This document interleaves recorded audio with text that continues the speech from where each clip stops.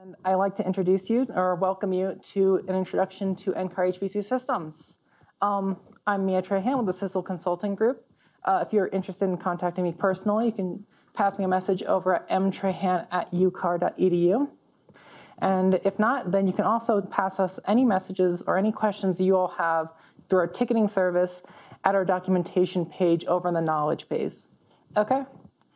And just to give everyone like fair warning here, not fair warning, but like just give you any references in the future here. The knowledge base contains all the information that we're gonna be talking about today, right? And even more information. So I do recommend using this as a resource in the future. It's a really nice page. So yeah, please check it out. And yeah. Okay, anyhow. Before we begin, I'd like to pull up the participant code of conduct here, right? Just to point out a pledge, right? So NCAR is committed to providing a safe, productive, and welcoming environment for all participants in any conference, workshop, field project, or project hosted or managed by UCAR, no matter what role they play in their background. I'm not gonna read the rest of this, but yeah, please read through this. Please make sure that you accept everything here, and please like be kind to everyone, right? Because you know, this is a really welcoming group, and yeah, just wanted to point this out and make sure everybody is good to go here. Okay, cool. All right, so welcome. Thanks again for joining us today and sitting through all that technical, all the technical issues here. Before we begin, I just want to point out a couple things. First off, the tutorial is being recorded and will be available on the CISL website within the next few days if you want to check it out there. If you have any questions, please enter them in chat. Tasia over here is going to help me out with any questions that you guys have, and I'll answer them on the fly. So please feel free. I want this as interactive as possible. Yeah, it'd be really awesome if you could do that. Next, if you could keep your computer audio and phone muted. I know that like sometimes it's challenging to miss this, but please double check because yeah, it really does interrupt things and we want to keep things moving as smoothly as possible. And lastly, please turn off your Zoom video. It saves bandwidth and it's going to help it be a little bit more clear, right, in case you do have any network issues. Okay? Awesome. All right, so we have a ton of topics to go through today, so I'm going to try to get through as much of it as possible. I will say that we might miss a few things, but here's a general outline of what we'll be covering. First thing is going to be the NCAR HPC systems. We'll be going over specifics of Cheyenne and Casper, as well as doing a quick introduction on Gust and Derecho. Next, we'll talk a little bit on the system account manager. We'll go into system access and how you can access the cluster yourself. We'll talk about data storage spaces, so places you can store data, how you can transfer data, or how you can access shared data that we host for you. We'll talk about the software environment. We'll get into batch job submissions, and lastly, we'll try to cover a little bit on data analysis, but we're gonna be really pressed for time here, so I'm gonna just kind of briefly go over that. Okay? Cool. Now, any questions before we actually move in? No? Okay, awesome. All right, and feel free again, pass any questions. You can stop me where I am, right? I will get to it, and we should be good to go. All right, first off, let's talk about HPC systems. So first off, I want to point out this facility. So if you've been to Mesa Lab or if you've been here recently, you might be wondering, like, where do we even store an HPC system in our facility? Well, we don't. It's actually located in Wyoming. This is the NCAR Wyoming Supercomputing Center.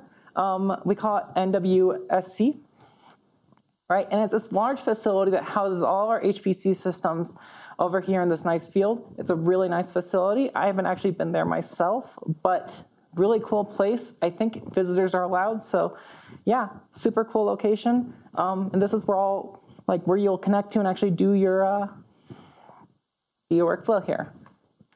Okay, just a few stats here on the NCAR Wyoming Supercomputing Center. NCAR Data Center is located in Cheyenne, Wyoming, right? So hence the name Cheyenne for our cluster and Casper, Wyoming for our other cluster. It entered service in about 2012 to accommodate NWSC1 system, Yellowstone. and then it was upgraded into NWSC to Cheyenne, right, which is the current system we have. That being said, we're not actually staying on Cheyenne forever. We are going to go ahead and move on to our next major supercomputing cluster in the summer of next year, right? So please look forward to that. I believe that one machine's going to be called Derecho, but we haven't, I don't want to say there's an official announcement on everything yet, but yeah, that's going to be coming up really soon, so please look forward to it. Okay, and just a few little tidbits here on the NWSC. So it is a LEED Gold certified data center. It is a Green Data Center of the Year in 2013, right? So it's won many different awards here. I'm just gonna hop around here. 10% of electrical power from wind, right? So it's very eco-friendly. And yeah, it's extensive use of sustainable and recycled material in its construction, so you know that it's as environmentally friendly as possible to get your work done. Okay? Cool. And here's a picture of it. It's got this nice Cheyenne written on it. And here's some stats on it. So again, it's the second supercomputer we've deployed. Entered production in 2012, so in January. And it debuted as number 21 of the world's top 500 supercomputers. And just for reference here, in 2001, 4 years after it was deployed, it was number 100, which is just nuts, right? So we've had a really powerful machine in here, right? And it's lasted us a really good long time. So in terms of the actual specs of the machine, there's about 4,032 compute nodes, going out about 145,000 cores. So it's a ton of different cores, and you can utilize a good chunk of them. Yeah, there's no limitation on the types of jobs that you request. Of course, if you request the entire system, then it's going to take a little bit of time to actually get to the queue, so I don't really recommend that. But that being said, it is technically possible. And just some more stats in terms of the other specifications. It's a dual socket with 18 cores per socket. It's 2.3 gigahertz Intel Xeon Broadwell processors. And it's going to be about 313 terabytes of total system memory. This is DDR4. So generally pretty fast, not up to like today's standards in terms of like your local machine. But that being said, all that memory and all of those cores working together can compute some really good workloads. Lastly, I'll talk about our interconnect system. So this is the actual fabric that connects the nodes and makes it fast and lets the nodes actually talk to each other. That's the Mellanox EDR InfiniBand, right? And yeah, and lastly, I'll talk about our login nodes. So we have 6 login nodes for Cheyenne. They're dual socket and they have 18 cores. That being said, I don't really recommend running anything on this because we'll kill it because it's not very nice to have. All right, so be pretty generous about that. I'll get into that in a bit, but login nodes are not meant for computing. Okay? Cool. Lastly, we'll talk about the operating system, and actually I'm just gonna skirt through this, but yeah, there's, SUSE Linux Enterprise System 12 SP4, and we use PBS as our batch scheduling system. So if you use Slurm, it's really similar to that. And if you use PBS, there's only really 2 that are popular. So yeah, those that's basically the stats of Cheyenne. And just a few more tidbits here. Lastly, I'll talk about the planned lifetime of the system. So this system is going down in June 2023. So again, at this year when we're gonna go ahead and move on to our next system here. If you want more information on that, please check out our documentation because it has more information on our moving over to Derecho. Okay. All right, so the latest in terms of how this is going to go is going to be about December of 2023. So you'll have a little bit more time on Cheyenne. Okay. Cool. Next, let's talk about Casper, which is our visualization and high throughput computing cluster. It's actually a bunch of different things, but it's 100 heterogeneous compute nodes, so it's a little bit different than what Cheyenne is. That being said, these are all targeted towards very specific kind of tasks that you would need in your workflows. So we have specialized kind of high throughput computing nodes, right? So if you just need tons and tons of throughput in terms of the amount of like cores you need, right? And pass along as much as possible and divide it up and try to compute in that kind of capacity, then these are great nodes for that. We also have 2 large memory nodes. So not too many there, but they are 1.5 terabytes of system memory, so very useful resource. We have 9 nodes for data analysis, and visualization. These all include a NVIDIA Quattro GP100, right? So great visualization kind of resource there. 10 nodes feature large memory dense GPU configurations. So they have about 4 NVIDIA Tesla or 8 NVIDIA Tesla, so there's 2 types. And lastly, there's 4 nodes that are reserved for research data archive workflows. Okay? Now, key thing with Casper is that when you are requesting kind of information on here, you're gonna wanna be really explicit in terms of what kind of node you want and what kind of resource you want in order to make sure you get the right node. Okay? Cool. Lastly, again, it's using PBS, and notice that the operating system is actually different than Cheyenne. That shouldn't have too many different kind of impacts on your workflows, but it is a little bit different. Okay? Cool. All right. Now that we've gone over that, we should probably talk about how you'll be interacting or managing a lot of your specific features and preferences that you want on the system. We use something called SAM, which is our System Account Manager. I'll go ahead and pull it up here. But actually, I don't know if I have the time, so I'm going to scooch back. But yeah, essentially it looks like this, right? You have the options to change a few aspects of this thing. So if you want to change your shell, or if you want to change your kind of primary group, then this is the place to do it. You can also manage like default kind of project, right? And your project's going to be like how you access specific cores in the system. So there's lots of stuff like that, like lots of defaults that you'll be able to manage in this kind of specific website. Okay. You can also do some information, you can also query some information about available projects and remaining balances. So if you want to check to see how many cores or how many core hours you have left on the system, this is a great place to do it. Okay. Cool. All right.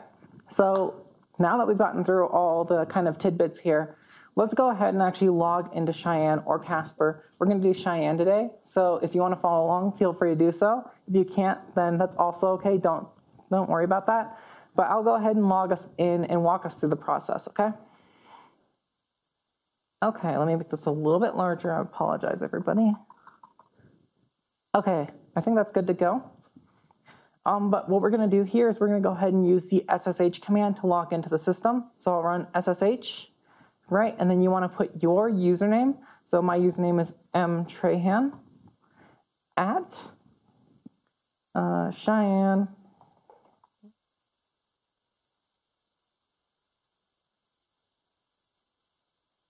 .ucar.edu. Okay? And this should go ahead and log you into the machine. It'll ask if you want to ensure that it's basically doing some kind of validation in terms of whether or not this is going to be the system you want to connect to. You want to say yes here. Okay, and then after that, it's going to say token response. From here, you're going to want to input your NCAR UCAR password. Okay, so I'm going to go ahead and do that. Please note that there's not going to be any text that's shown. This is a secure prompt here, right? So you're not going to see any text actually appear when you type this in. So just make sure you're good with that. And lastly, you should get a prompt on your phone for a Duo notification that once you access, then you'll be logged into the machine. Okay. Cool. Does anyone have any questions on that as I scooch back to the slides here?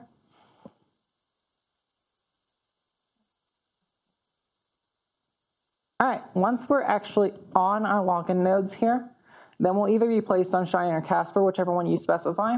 Of course, Casper, if you're logging into Casper, you just replace the word Cheyenne with Casper on the SSH prompt, right? And then from here, you'll be put on one of the 6 login nodes on Cheyenne or one of the 2 login nodes on Casper, whichever one you choose.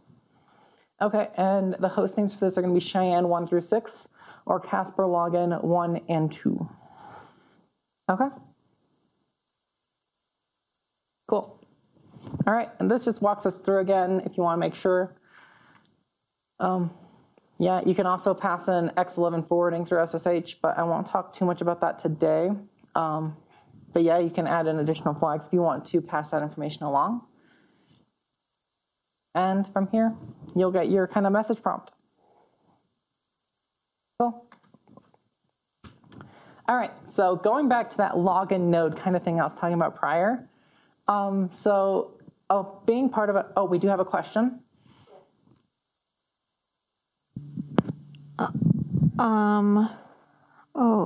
They deleted their question. Oh, okay.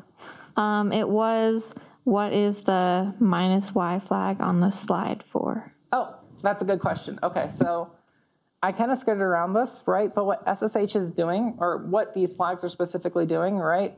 The one is -Y, that's a X11 forwarding prompt, right? I believe it's specifically a bypass for additional kind of security, but it's the same as -X if you use that. But all it's doing is it allows your machine to actually forward X11 communication, right? Which would essentially create a little window on your screen of whatever application you want to run if you want to do an interactive job.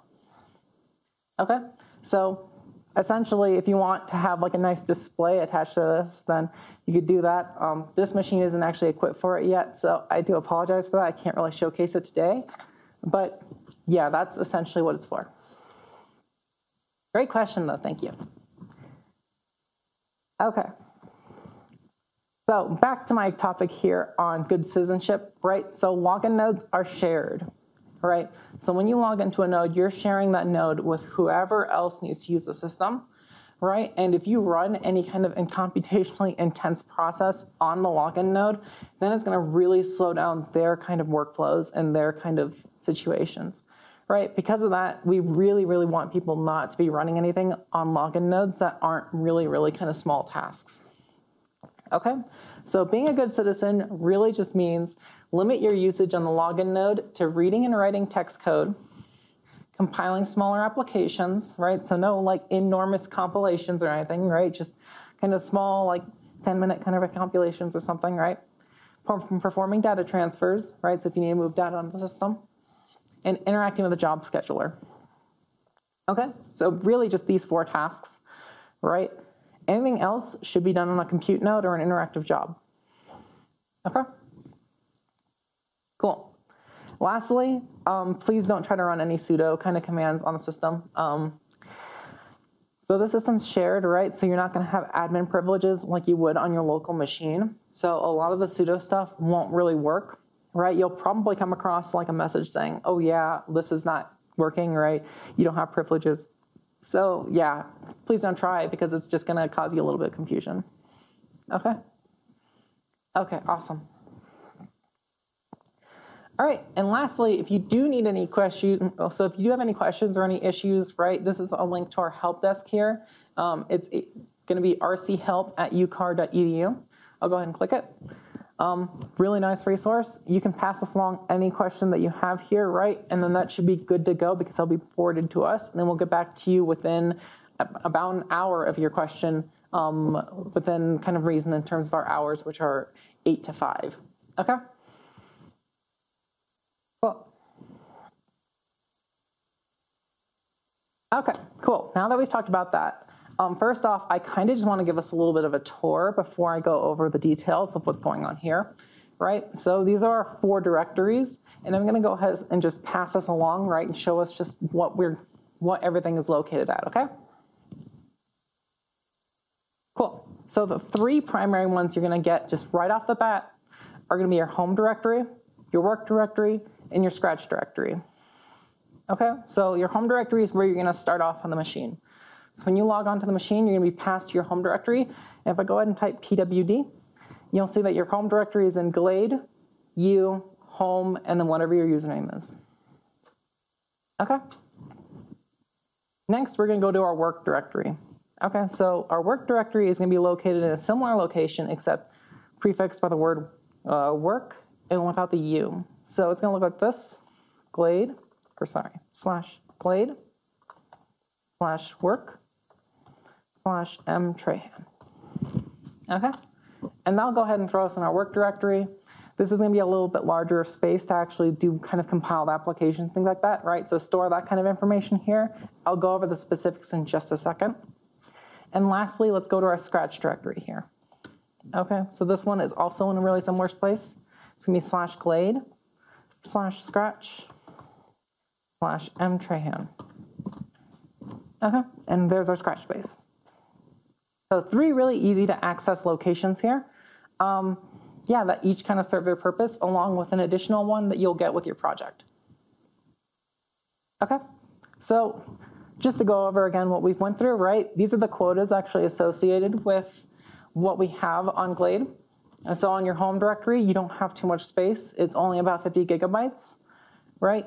You use this space primarily for settings, any kind of scripts that are really important, code, right? So if you have any kind of compiled code that you're working on, keep it in here, right? This place is backed up. I don't remember how often, but it's backed up. Yeah, so this is a great place to be storing that information. Next, we have work, right? This is primarily going to be designed for more models or anything that you compile. So any kind of user application, any kind of model that you compile, or any kind of compiled codes that you're going to have to run, right? Keep it in here. Now note that this place is not backed up, okay? So you want to be careful not to store anything super important here, because if anything kind of breaks, then you won't have the information saved. Okay, now that being said, right, it is a pretty large space, so it's a little bit challenging to do the backup. So yeah, keep your expectations a little bit in check there, because it's a little bit challenging. All right, lastly, we have Scratch, and the quota here is a little bit misleading, right? So our Scratch space is gonna be our fast directory. This is gonna be the one with the most access, the fastest access, and it's the place where you wanna keep all your data sets or things like that to run your applications. Okay, so these are where your run directories go. This is where your temp output goes, right? And then once your output actually comes out in this directory, you're gonna wanna move that to a secure location once it's done. Okay, this place is gonna be 10 terabytes, so it's much larger than anything. All right, that being said, it's purged, right? Meaning your data is gonna go away after 120 days if you don't move it off the system. Not the system, sorry, but out of that directory. So you're gonna wanna go ahead and make sure that everything that you have that's important, you put it in, pull it out, make sure it's not sitting in there, right? And always keep a copy, okay? Cool. Now this quota can actually be expanded if you do need the assistance there. Yeah, you just pass us along a case or a ticket, right? We will go ahead and communicate with you how much you need, right? The reasons why you need it. And once we have that information, we'll go ahead and expand or contract your quota based on whatever you need. And then from there, you know, you'll have that quota until whichever date you request. Okay? Cool. Lastly, we have a project space allocation. This one's going to be for your project or general kind of project, right? Essentially, you'll do this in your allocation kind of request here, right? But this is essentially going to be your location where you keep like any kind of shared information, right, between any project mates, or, you know, just kind of generalized kind of codes that are going to be, you know, stored for that kind of location. That being said, this place is also not backed up and there is no default quota. You will figure that out inside your allocation request. Okay? Cool. Yeah, lastly, let's go ahead and check out all these kind of storage options with the command glade quota. All right, so I'll go ahead and run glade quota here. And you can see that all the information that we have or just talked about, you can see that's all listed out here in this nice printout, right? You can see that my Scratch has about 400 gigabytes used in it. Our work is also using about 123 gigs, and we keep our home spaces a little bit lean, okay? So yeah, this just gives you a rundown of how full your system is, right? And your overall quota and targets. So yeah, feel free to check it out and feel free to run it. And if you have any questions, feel free to pass them along, pass them to us. Okay. And I know I ran through a bunch of stuff. Do we have any questions or anyone in the chat?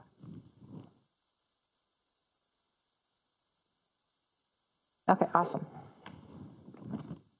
So this is gonna go ahead. So next we'll talk about here, right? And I just realized I kind of skipped ahead. This is our glade quota side, but I'm gonna go ahead and move into snapshots next. right? So on our home directory, we actually have snapshots associated with, backups. So if you ever accidentally delete something really important in your home directory, you can actually pull it out inside this really, really hidden directory called .snapshots.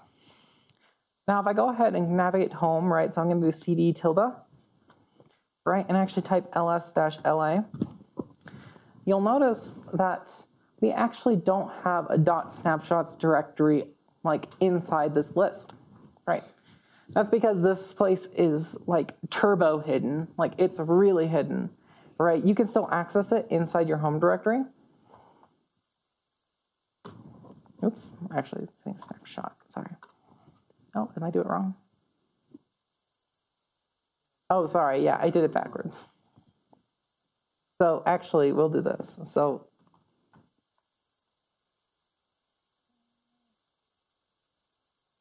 okay.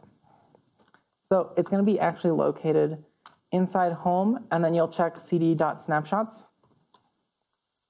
And then in here, you'll see all the different listings for different days, right? And each of these days goes ahead and correlates with whatever kind of snapshot or whatever data is stored in it, right? So if we go ahead and pick, let's just say, this directory right here. Then we can go ahead and just go to Mea Trahan. And you'll see this is all the information I had backed up at that location. Okay? Cool. So not in your home directory. It's like one level up, right? .snapshots, and then navigate to whichever day you want to check, right? And then navigate to your directory. Okay?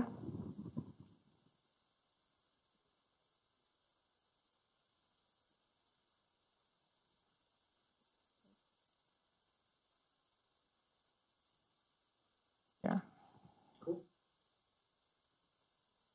Oh yeah, that's a really cool and useful utility. So we have another utility here, right? I wasn't actually aware of this because I started like a couple months ago, but yeah, it's called Snap LS, right? This lists all the snapshots available. So yeah, if you want to do this as well, this is a really good way to do it. Don't navigate yourself, right? Just run Snap LS inside your home directory. It'll list out all the different snapshots you have available, right? And then you can go ahead and just like copy which one you want and then be good to go. Okay. Cool. And then this Glade quota, we went over that. Lastly, let's talk about campaign storage. So if you may guess that like project allocations sometimes don't really align that well with the overall time span it takes to get things published, right? This kind of stinks, right, for obvious reasons, because you might have issues like down the line. So we have a solution for that, right? And this is called campaign storage, right? Essentially, you throw your data on here, right? And we retain it for much longer than our normal kind of like instances of quotas. So, in your project kind of quota, right? You're not going to be able to store things for super long. It's only going to last as long as your project. But in your campaign storage, this is going to last pretty much indefinitely until we need to actually remove data from it. And so, yeah, this is a really good place to keep your information, right? If you need to do a publication with your data, right? Yeah, you do need to do a request for this though. So you'll be able to set that up inside your allocation request, right? And then from here, you can go ahead and access it, not on Cheyenne, but you can do it through either Globus, Casper nodes, or data access nodes, right, in these specific directories, or through Globus NCAR campaign storage. Okay. And I'd love to go through Globus, but I realize we're like already 20 minutes before and I haven't even got to jobs yet. So we're going to go ahead and start scooching over. All right, last thing that I will talk about on storage here. Well, let's talk about collections. So let's just say that you know someone in a different lab that uses the exact same data and the exact same kind of information. Right, well, it's likely that sometimes we'll actually keep a lot of the stuff kind of compressed in its own location here, right? So the two that we have for curated data sets, right, are RDA and CMIP6. RDA stands for Research Data Archive. This is essentially UCAR's kind of, archive here in terms of whatever kind of information that we have, right? You can pull through any kind of data that you want from Glade Collections /RDA, Okay. CMIP 6 is a bit more expansive here. So this is a collaboration between many, many different institutions, right? And this is all the data that we're storing for people to use and access from here, right? Complicated process in terms of getting that data, right? But you can request for us to pull it for you, right? And we'll keep it within our kind of collections here, right? For you to access and use with any kind of partners that you need. And there's links here if you want to check out either rda.ucar.edu. Here's our data archive here. And here's CMIP. A little bit more extensive kind of explanation. And I don't know about CMIP 5, but I'm sure that you can probably get CMIP 5 as well. Okay.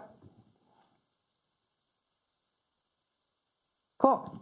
Actually, I messed up one thing. That was last month's storages. Let's talk about data transfers next. Okay, so data transfers are a bit, well, they're really simple because there's only really 3 options in terms of what you want to do here, right?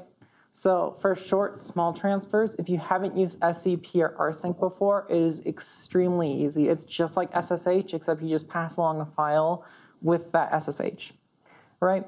This is really, really, really good if you need to move like, kilobytes, megabytes, nothing really enormous, right? So I do recommend that for the small kind of transfers that you might need in your everyday. Okay.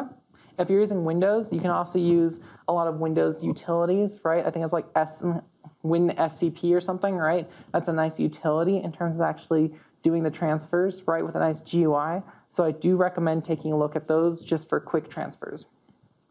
That being said, if you need to transfer anything larger than like, say, a couple gigabytes, I really recommend doing Globus instead.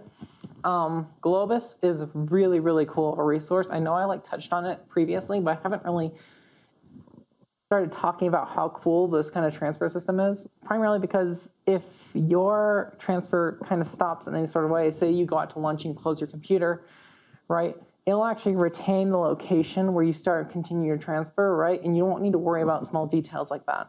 Right, Globus is a really sophisticated transfer utility that we have installed in the system, right? It has a nice GUI that you can access through any browser, right? And all you really need is a Globus endpoint to wherever your wherever your data is. So yeah, it's a really cool resource. I do recommend this for anything larger than, say, a gigabyte or 2. Okay. And the 2 locations you can actually transfer here to are NCAR Glade or NCAR Campaign Storage, of course, right? These are the endpoints that we host publicly. So you'd connect to one of those inside Globus's nice GUI here, and then, yeah, you can go ahead and access and pass along any data that you need. Okay. Next, let's go into something else on a completely different topic. Let's talk about software. All right, and so CISL provides a wide range of software tools inside the HPC environment, right? And we're gonna go over and look all this stuff on the terminal in a few minutes. But just a brief, just a brief overview here. Yeah, we have a bunch of compilers here: Intel, GNU, PGI. Well, it's no longer PGI, I don't think. I think it's the NVC compiler now. I don't think we have Clang yet, though, but I think Clang is becoming pretty popular, so we'll probably start hosting that as well at some point in the future. We have ARM Forge debuggers and performance tools like DDT and MAP. We have MPI libraries. If you used MPT, that is a specific, I forget. I think it was message pass. Yeah, it's hosted by, I believe, who was? HPE. Yeah, HPE. Yeah, so HPE hosts that, right?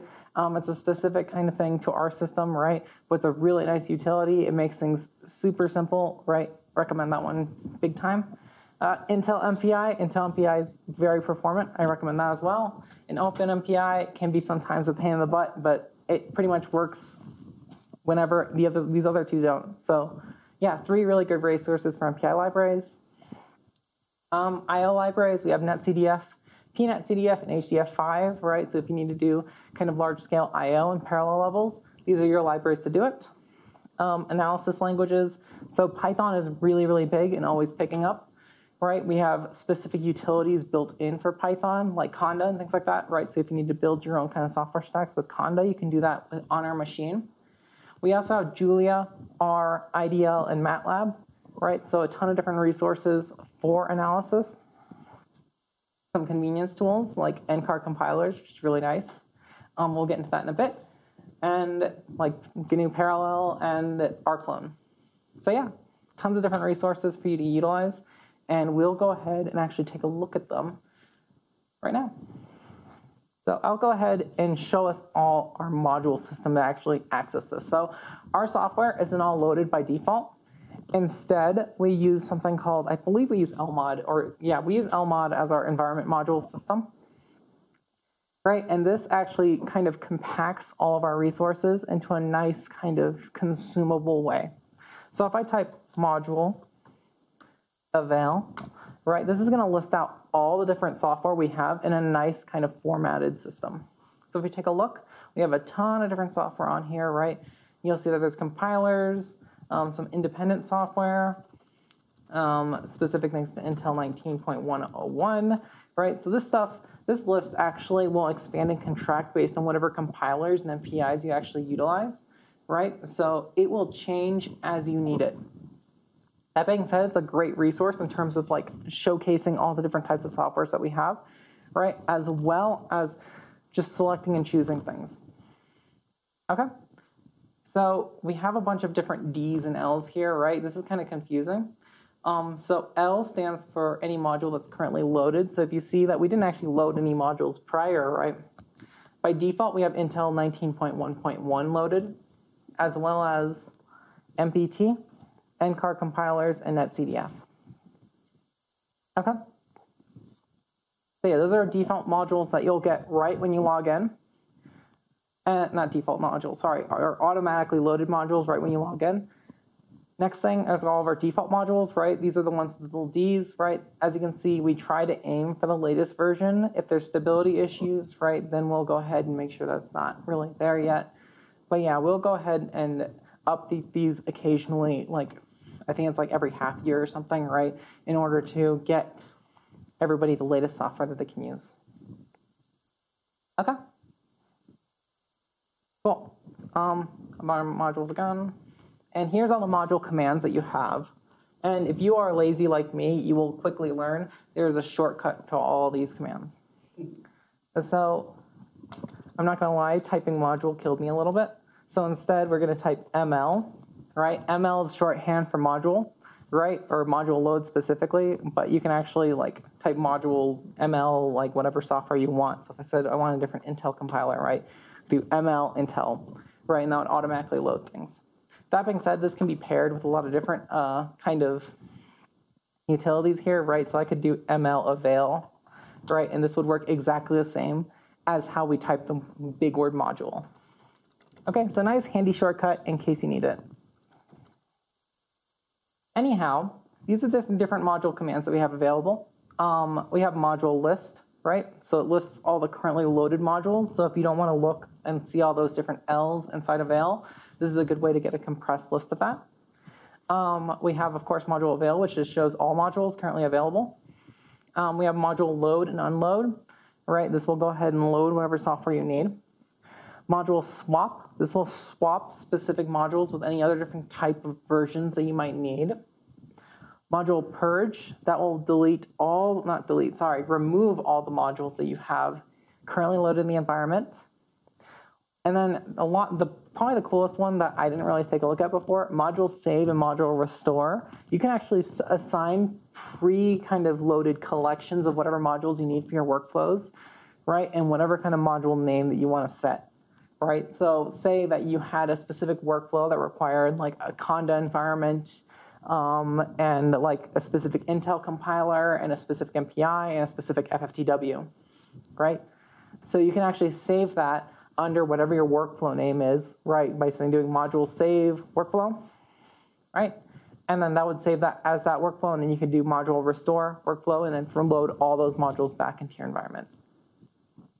Lastly, this one's kind of a pain in the butt, but it's useful. Module spider. This is essentially the search command of the module kind of world. So let's just say that I wanted a specific FFTW. Let's say module spider FFTW. Right, this is going to go ahead and start pulling out all the specific versions that we have of FFTW, right, as well as any dependencies that we could use for it. Right, so this is kind of a pain to write sometimes because we need to do this kind of complicated notation here, or better yet, this is the way I kind of like doing a specific kind of information regarding whatever module I want, right? So it's always good to put your version name at the end of this, but we'll do 3.3.9 here, right? And this is going to load or give you all the details that you'll have, right? Including like whatever kind of dependencies that you need to actually load this module, as well as just some help docs or any kind of information you'll need. Okay? Well, really helpful utility. If you're very confused about our module system, this is the place to go to figure out if we have that software available for you already. Okay? Cool. If there's any questions? Okay, that's fine. Sorry if I can't answer any questions. Yeah, Tasha's going to be back in just a few minutes, right? So if there's any questions in chat, then we'll get to it just as soon as we can, okay?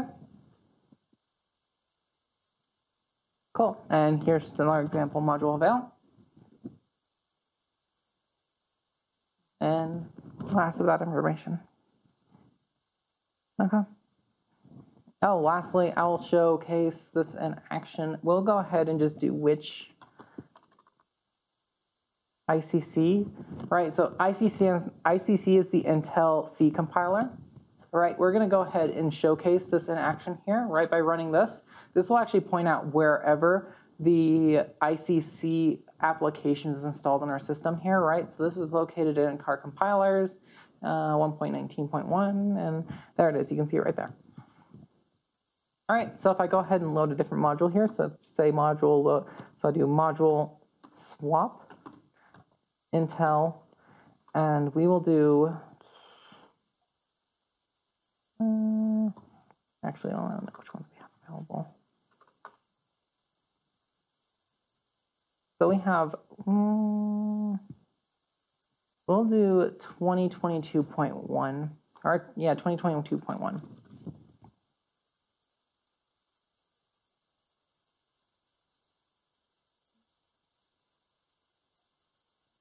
So we'll just go ahead and do, oops.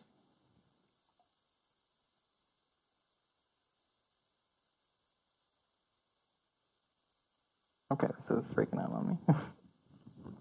Okay, I'm not super sure what's going on here. Okay, sorry. Something just got mangled in my terminal. We're good to go here. We're gonna go ahead and do module swap. And we'll do Intel /2022.1, oh, 1.2. And we'll just go ahead and swap in that module. I think I actually did it backwards.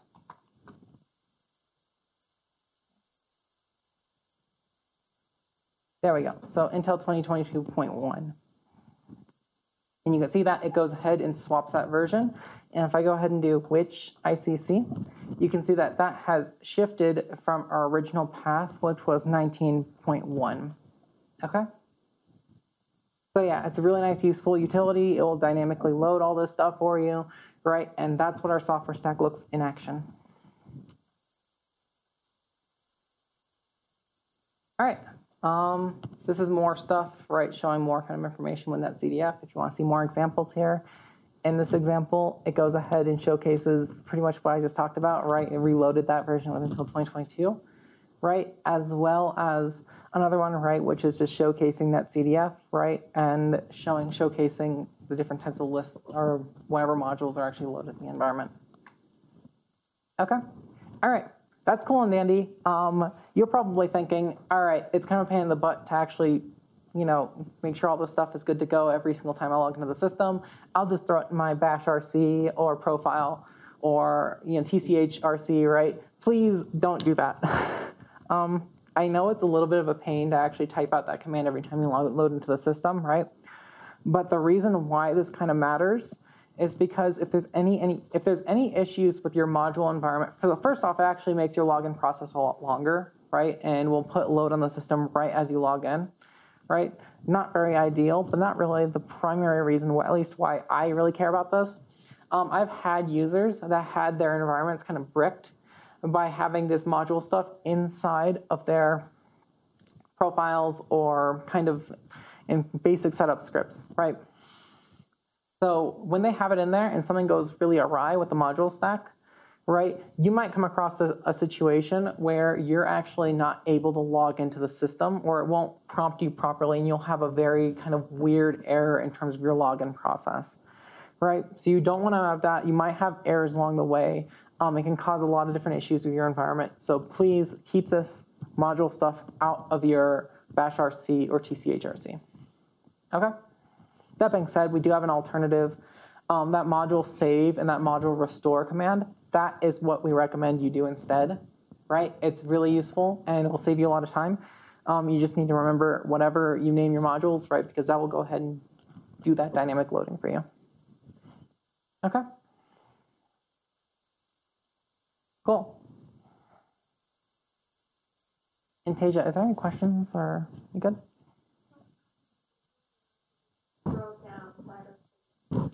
Yeah, if you do have any questions, Slido is again below the screen, so scooch all the way down and then make sure to pass any questions if you do have any for us, right? I know it's a little bit, but if you do have any questions, we do appreciate the interaction. Okay, cool. This gets us to our pretty much last topic here. We don't have too much more time, and that's running jobs. So running tasks on batch jobs here. So generally speaking, most tasks are too resource intensive to run on login nodes. So it's best to utilize our resource management system, right, called PBS, to go ahead and schedule and book a lot of that information, right? So what you're doing with a batch job, I like to envision this kind of like making a batch of cookies, right? You have like a platter of like pre-assigned kind of cooked stuff, right? So a bunch of different cookies like pre-assigned, right?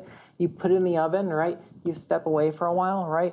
It goes ahead and processes those cookies, right? And then you come in and pull them out, right? And then they're done. You have your cookie data thing.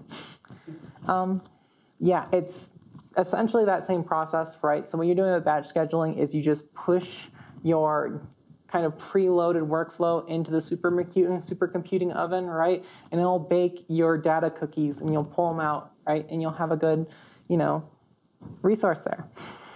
So yeah, that's how I like to describe it, right? It's honestly a little bit foreign because most of the time when you're running things on your computer, you just kind of run it, right? So yeah, please note that it is a little bit different in that kind of capacity. Okay. So when you do these batch jobs, right, you're going to have to go ahead and request a specific number of compute tasks, nodes, and wall time to actually compute. Jobs use core hours, which we charge against your selected project or account. So when you do your allocation request, then that will be your account or how many core hours you'll have, and it'll be charged against that. And you can go ahead and check that in the SAM. Okay. Temporary files are often written by programs, and it's usually done through an environment variable called tempter. It's always, always, always good to set a tempter in your Scratch space before your job runs, right? Not before, but inside your job script before you actually run anything computationally expense intensive, right? To ensure you avoid any job failures. Okay? Cool. And we're just going to go ahead and run through a few job scripts here, and I'll submit one for us. Okay? So here's the job script here. You can see we're going to break this down into as many topics, and I realize that it's 2 o'clock already. If you need to take off, I do ask if you stay for 2 minutes. I'll go through the flags here, and then you can take off because everything else is kind of extra after that. But yeah, just wanted to let everybody know. Okay. The first thing in your batch script is going to be your shebang statement. This is shell bang, very dumb joke here. But this is essentially requesting whichever kind of shell you want to process these kind of commands here, right? So in this situation, we're using bash, right? If you use tch, you'll also do /bin/tch, okay? From here, we have a bunch of PBS directives, right? These are going to be essentially the flags you're going to pass to PBS, right? Detailing what type of job you want to have. So -N stands for the name of the job, right? This is going to be included inside all of our kind of accounting systems, right? So if you want to check on this job, you want to go ahead and give it a good name. Okay. Next, we have -O, which is our output, right? So your output file is essentially whatever kind of logging information or any kind of like standard out that you're going to have, right? This is going to be passed along to PBS job.log, right? But you can set this to be whatever kind of log name you want. So you can pass this as like hello.log or whatever, okay? And that's your output. Now you also have an error flag, right? But that's not important in this context because we're actually going to conjoin error and output into a single stream, okay? I'm just going to skip the A. We'll get to that in a few seconds. But how we actually combine our error and output is with these two flags, so these are kind of important. -JOE and -KEOD. These essentially just ensure that your output is being redirected into a single file. And from there, it will make sure that it's also being outputted. The -K is actually like keep or something, and it's essentially going to make sure that your file is actually being kept instead of just being tossed out. Okay, so you want to have both of these flags in there. Okay, I'll go back to A here, right? -A is going to be your project, right, or account, or allocations, like the way I like to think about it, right? So whatever your allocation ID, right, or project code is going to be, you're going to go ahead and put that in there, right? And then that's going to be where it gets charged against. Okay. Lastly, we have -Q that stands for the quality of service, right? This can vary from resource to resource. In this situation, it's regular, right? But I do recommend taking a look at Cheyenne and Casper's documentation to make sure you set the right queue. And lastly, we have wall time here, right? This is how long your job's going to run specifically, right? So after 5 minutes, your job's going to die no matter what, right? So you want to be really careful and always give yourself, I like to give myself always maybe 10, 20% based on whatever I kind of approximate. Okay? Lastly, the very last flag that I'm going to go over here is going to be this select CPU long thing, right? All this is going to be the resources that you want to request per job, right? So select, so I like to break this down into different components, right? So this select keyword right here, this stands for how many nodes you want. So I want 2 nodes, select 2 nodes, right? 2 groupings. Okay? Then we do a colon, and then we specify how many different CPUs we want. All right? From there, we go, and CPUs really just meaning threads, right? So how many specific cores you want for your process. Then we have MPI procs, right? So if you want to use MPI, then you want to specify how many MPI procs you have. So in this situation, we have 36 tying to the 36 CPUs. If we only wanted one job or one task, right? Using OpenMP instead, we'd switch the 36 with OMP threads, and then that'd be good to go. But yeah, these two are kind of optional. I do recommend setting them though. It'll get you in the habit of actually requesting and knowing what kind of resources that you want. Okay? Cool. And yeah, the rest is essentially just commands that you want to run in your job, right? So these are predefined kind of commands listed out here, right? So export tempter, if you remember, this is to create our temp directory and redirect it to Scratch. Load some modules, right? So if you want to load any software, you do it inside the script, right? Because it doesn't share over from the login node. You want to make sure that you want to do it inside the job to make sure it's good to go. Right, and then lastly, we have, I don't really do this, but if you want to interrogate the environment and pull out any information, you can do it here. And whatever application you want to run, so this is using a dummy script, hello world. Okay, cool. And lastly, here's some commands you want to run. qsub is actually how you do the submission, right? So you just do qsub, whatever the script is, and then you can check it with qstat. And we'll run this in a few seconds here. If you want to stay, if you don't, feel free to take off.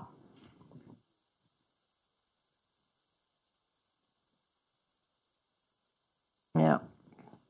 But yeah, I'll just go ahead and do a quick demo and then we'll end it there, okay? So quick demo here is going to be inside my directory here. We're going to navigate to my trainings folder.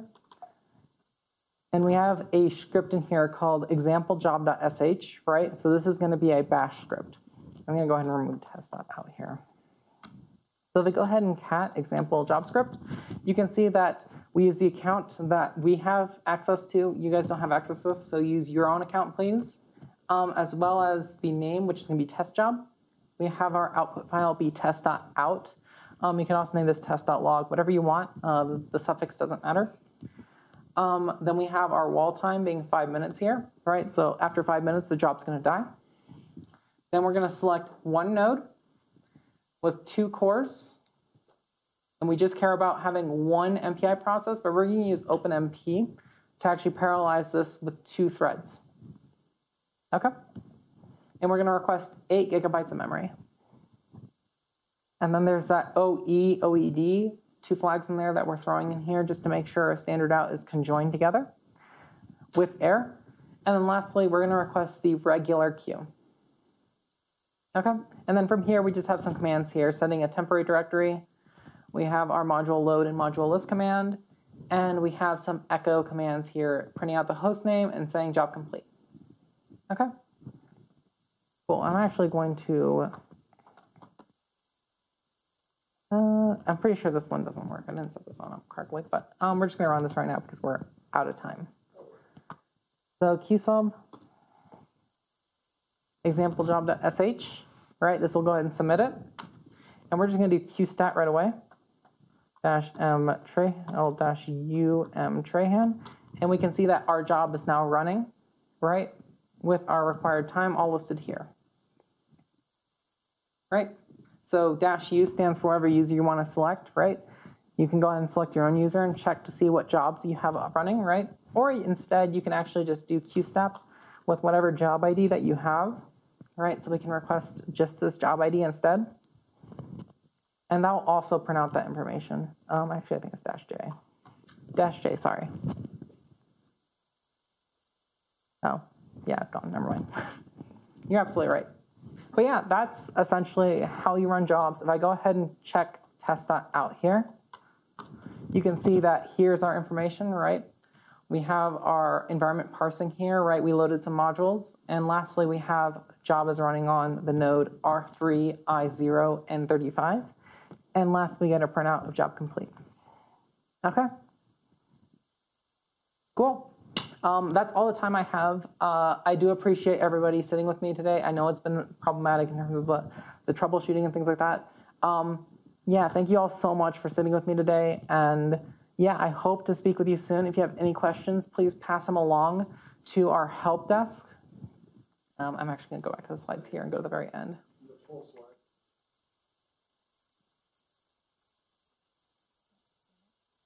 Yeah, here it is. But yeah, the full slides are going to be up on our documentation page as well as the video. Yeah, feel free to take a look. And if you have any questions, feel free to pass it along to CISL Help Desk. We'd love to meet you. And if you want any other tutorials, feel free to check out our HPC's tutorials. There's a ton of stuff that's gotten covered much more in depth than what we have today. Okay? All right, awesome. Any last questions before we exit? Oh, yeah.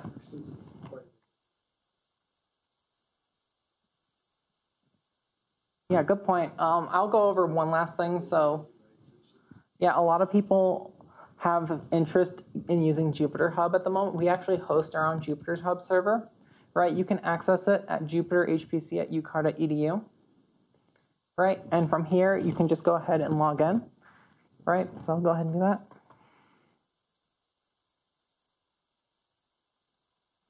Okay. I will get a dual prompt here. And you can see this is where we can spin up our server. You can go ahead and press start here, right? And this will go ahead and start up a server, right? And you can select whatever resource you want. So, Casper login is usually super busy. Cheyenne login, kind of not recommended. I think Cheyenne PBS batch is probably the best kind of option, but you might be waiting in queue. So either of these two Casper options, and then Cheyenne's really there for non-visualization tasks, right? So just if you have like a raw kind of compute you need to do in Python, you can use these. So we'll use a Casper login here and see if we can get in.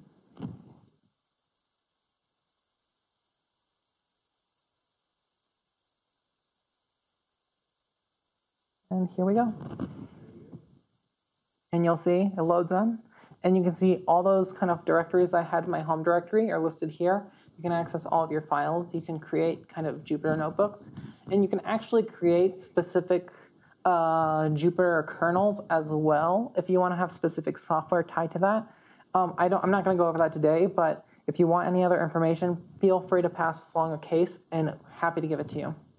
Okay. Cool. That's pretty much it, though. Thanks, everybody, for coming, and yeah, chat with you soon.